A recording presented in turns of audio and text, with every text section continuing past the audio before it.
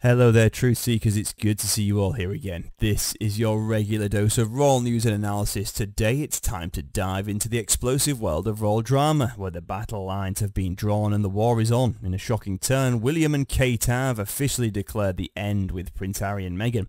Where there's no chance of reconciliation with traitors again, the royal saga continues, and today we're breaking down the developments. But stop right there before we get started. Make sure to subscribe and of course hit the bell icon. So in a candid interview with Daily Express, Tom Bower, the esteemed author behind Meghan, Harry and the War of the Windsors, Kate and William has dropped some serious truth bombs about the possibility of these royals making amends. And let me tell you, Bower doesn't mince his words. When asked whether there's any hope for these warring factions to bury the hatchet, his response was clear: no, there's no chance.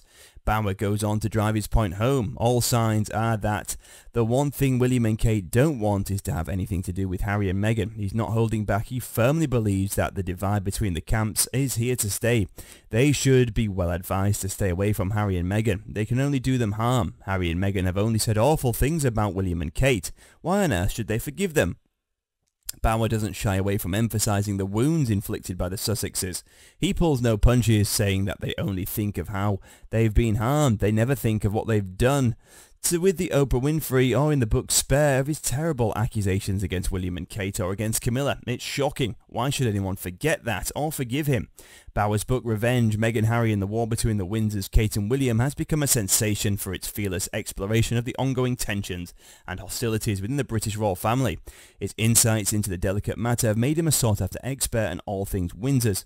And as Harry recently celebrated his 39th birthday in Germany during Invictus, the drama within the House of Windsor continues to capture attention. But only time will reveal Bower's assessment is spot on, or if there's a glimmer of hope for reconciliation among prominent members of the British monarchy. So what do you guys think about the news? Let us know in the comments, and we'll see you next time for more royal news and analysis.